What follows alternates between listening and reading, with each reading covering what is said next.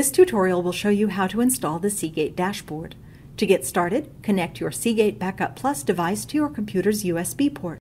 When the Backup Plus Drives Actions window displays, click on the Open Folder to view files using Windows Explorer option. When the Explorer window opens, click on the Seagate Dashboard Installer.exe file.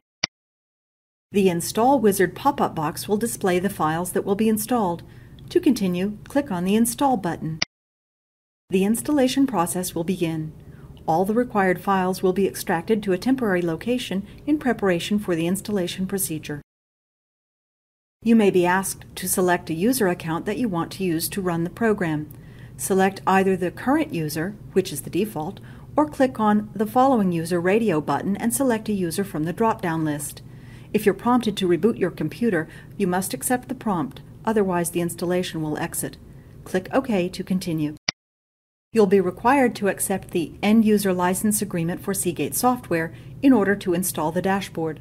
Click on the Accept and Install button to continue. After the Install Wizard has extracted all the required files, the Seagate Dashboard software installation will begin. When the installation has completed, click on the Finish button to continue. It takes only a few moments for the Seagate Dashboard to launch. After the dashboard has launched, you may access your Backup Plus drive and the Seagate Cloud Drive. Click on your Backup Plus drive's icon to display its Info, Manage, and Support pages. Click on the Cloud Drive icon to create or log into your Cloud Drive account. For more information on the cloud storage service, please view the Seagate Cloud video. This concludes the Seagate Dashboard software installation tutorial.